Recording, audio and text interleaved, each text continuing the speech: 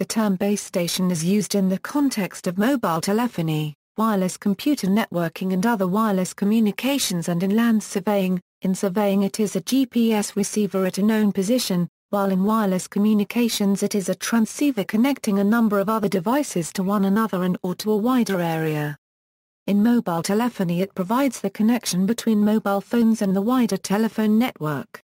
In a computer network it is a transceiver acting as a router for computers in the network, possibly connecting them to a local area network and or the Internet.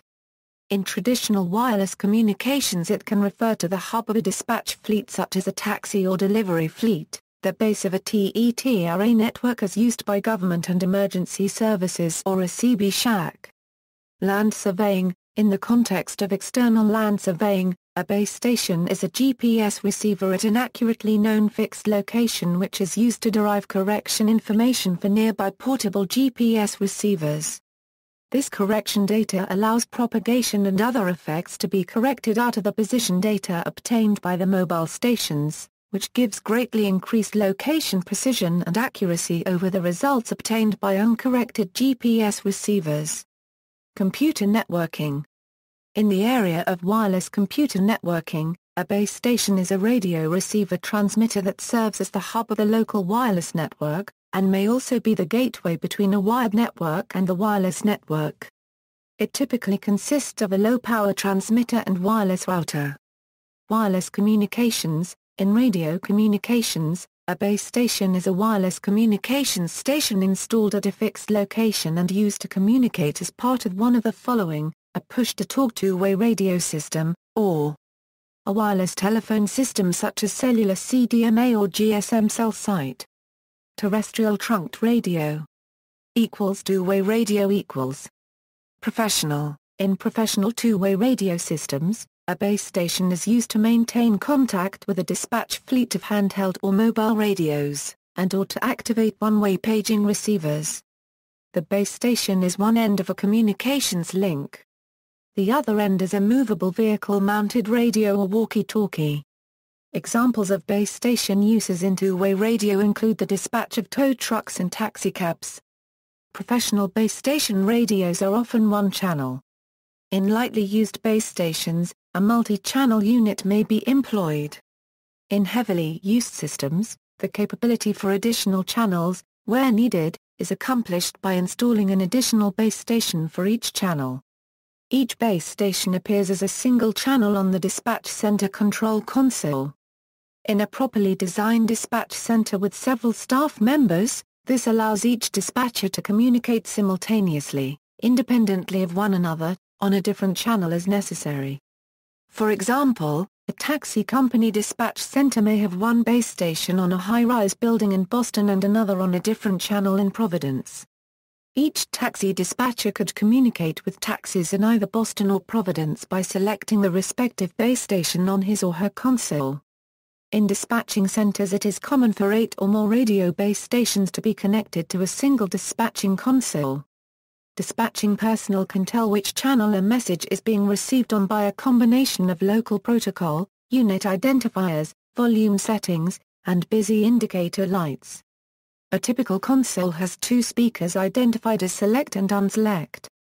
Audio from a primary selected channel is routed to the select speaker and to a headset.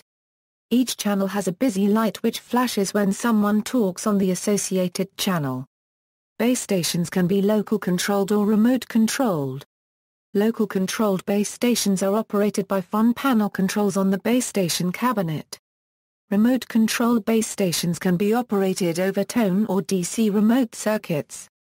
The dispatch point console and remote base station are connected by leased private line telephone circuits, a DS1, or radio links.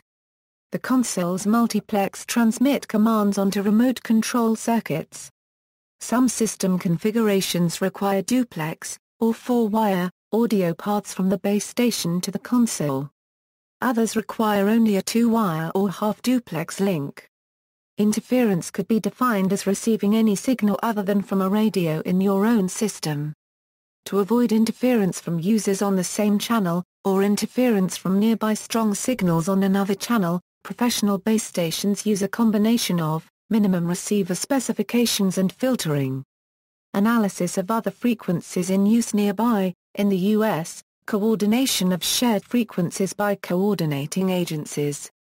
Locating equipment so that terrain blocks interfering signals, use of directional antennas to reduce unwanted signals.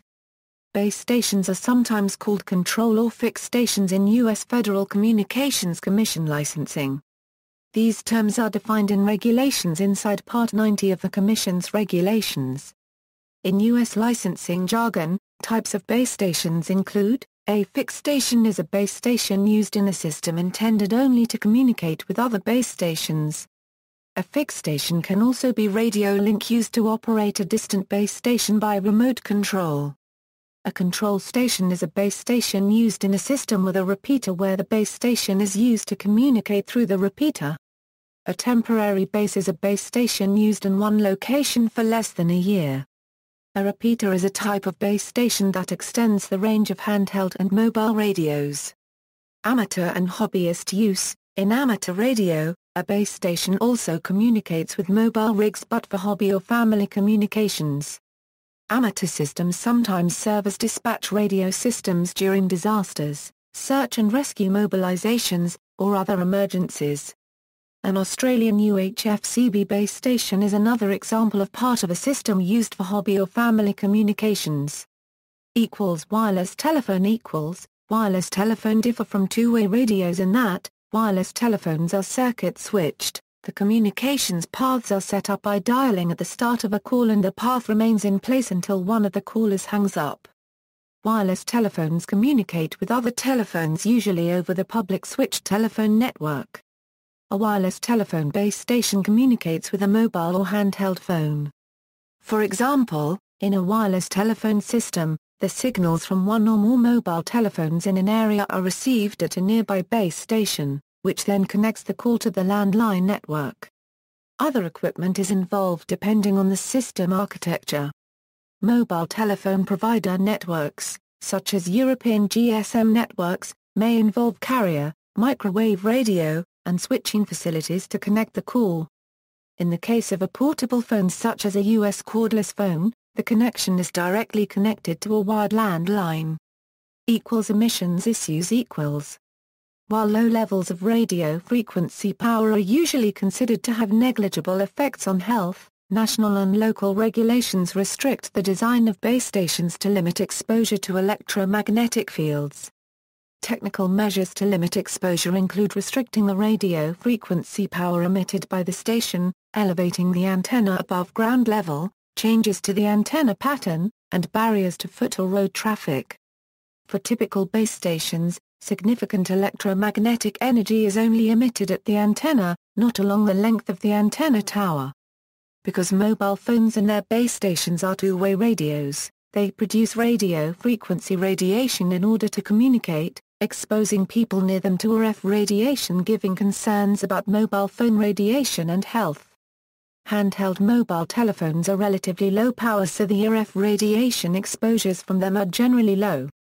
The World Health Organization has concluded that there is no convincing scientific evidence that the weak RF signals from base stations and wireless networks cause adverse health effects. The consensus of the scientific community is that the power from these mobile phone base station antennas is too low to produce health hazards as long as people are kept away from direct access to the antennas. However, current international exposure guidelines are based largely on the thermal effects of base station emissions, considering the non-thermal effects harmless. Emergency power. Fuel cell backup power systems are added to critical base stations or cell sites to provide emergency power. Media. See also, base transceiver station, mobile switching center, macrocell, microcell, picocell, femtocell, access point base station, cell site, cellular repeater, mobile phone radiation and health, portable phone, signal strength, audio level compression, OpenBTS, band stacked. References.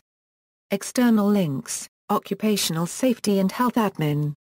Non-ionizing radiation exposure guidelines.